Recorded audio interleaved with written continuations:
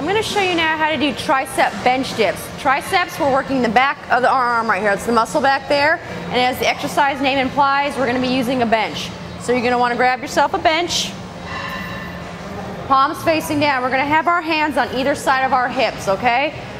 There's different levels to this exercise. I'll show you level 1, 2, and 3. So for beginners who have never done these before, we're going to keep our legs bent.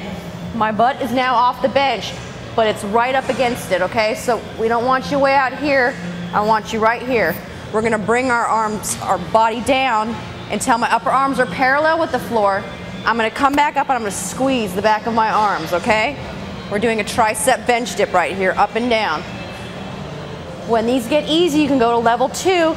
Level 2 is just bringing your legs out a little bit further. There's still a bend in the knees. The exercise is executed the same exact way. My butt stays close to the bench and my back, and I'm coming up and down, squeezing.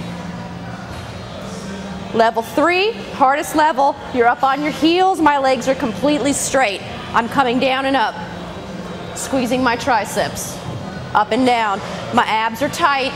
Nothing else is moving except for my arms here, and I'm squeezing. Triceps.